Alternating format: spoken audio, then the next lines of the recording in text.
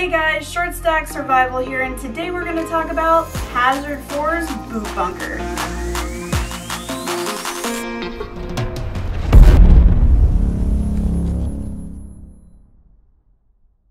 You may be wondering, what's a boot bunker? It's just a trapezoidal bag to put your boots in.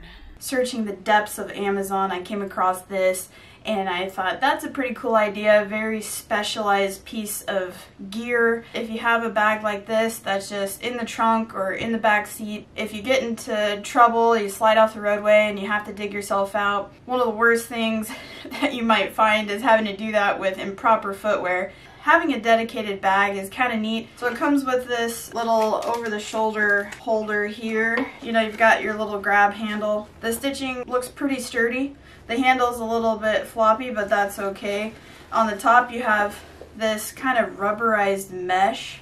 On this side you also have the rubberized mesh so your boots can breathe. On the front you've got a Velcro hook and loop panel, which is kind of nice. So on the front here it does say Hazard 4. You also have another hook and loop panel here on the front so you can put your name or whatever. There's a little pocket right up front, kind of a quick access pocket. I didn't take this off, but I will now. This just says that it has Cordura fabric and it just talks about Hazard 4. I believe they're based out of California, but this is manufactured in China. I was able to get it for just over $40. I think that's a pretty good price for what it is. Anyway, let's continue. So here, let's talk about this compartment out here. It's just a larger pocket. It zips down all the way to the bottom. And then the main compartment has this little divider here. There is also at the very bottom, there's this rubberized mesh, but it does Velcro. That way, if you have mud and dirt, the boots will sit on this directly, and then as it dries, it'll fall through down to the bottom, and then you can shake it out and get all the dirt out. So that's kind of a neat feature. The divider is permanently sewn in, but it's really cool. It's kind of this coyote tan.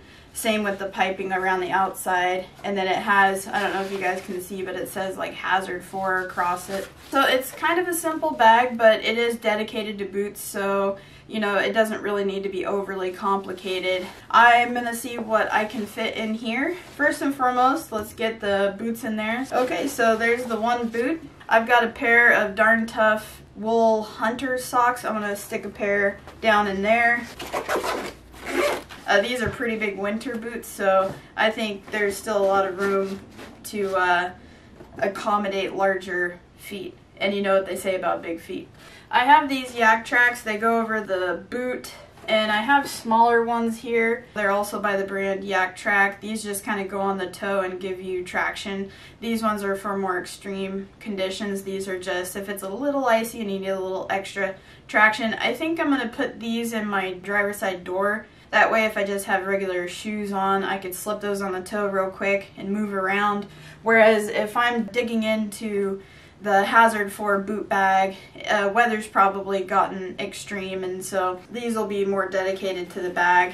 Those will go right up front. I've got 2 sets of hand warmers, 2 sets of toe warmers, so I'll also put those up front. Actually, I might slip those in the side here. Let's do that.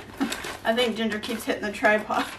Thanks, Ginger. Okay, so we have the hand warmers and toe warmers on the side. Fits in there beautifully. And I've got a couple pairs of gloves. I've got a thin pair, and then I've also got a thicker, more insulated pair. Depending on the weather and how dexterous I need my hands to be, I can choose between the two. I know this is a boot bag, but the way I'm going to be using it is, you know, maybe I'm just jumping in the car, going to the store. If I break down, I want to be able to just grab this, you know, get my boots on, get my traction on, get my gloves on, and I also got this Magpul hat that I could throw in there, but I'm just going to throw those in. Then I've got my hat, so actually I could probably still fit that up front. You know, even if you had this dedicated in the vehicle at all times, you get a spring rain that soaks you through and the wind starts picking up. The elements can certainly get to you. Hypothermia and exposure related illnesses can set in super quick. I remember when I was hiking a local mountain and I thought I had had appropriate gear on for the weather. But it started to rain and it was really windy and I just felt frozen through because I had a rain jacket and it was all dripping down to my jeans, and once those got soaked through and the wind was going through, it was like I wasn't wearing any pants. And it was so cold, and even though, you know, I was just on a local mountaintop hiking, I felt like, oh my gosh, am I going to make it home? And so, you know, survival isn't all about buying really expensive gear. I think it's just having the right gear for the right situations. You hear that? Those sirens are for you. They're coming for you because you don't know how to dress appropriately for the weather and you've caught yourself a bad case of hypothermia. Well, do you want to know how to prevent that in the future? Take a look at my little friend. It's Hazard 4's boot bunker. If you guys enjoyed this video, give me a thumbs up and subscribe if you don't want to miss out on future videos.